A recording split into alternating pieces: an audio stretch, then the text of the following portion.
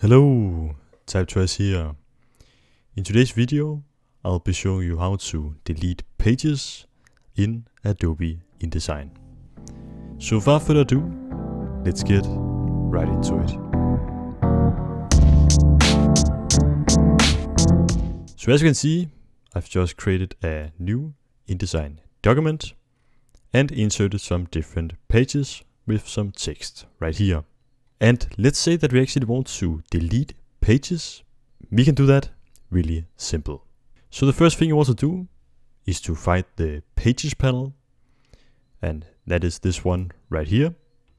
If you cannot see this, you can find it up in Window and go down to Pages.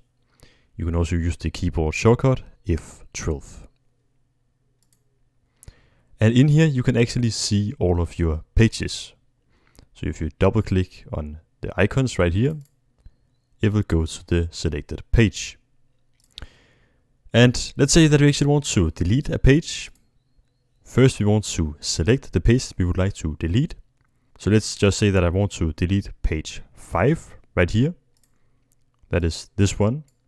I can actually just click on the page in the pages panel and then drag it down to the trash icon right here and just let go. This warning will come up. You just want to press don't show again right here and OK. And as you can see, we have now deleted our page. If we just go back, another way of doing this is by just selecting the page, and instead of just dragging it down right here, you can just right click and choose delete page.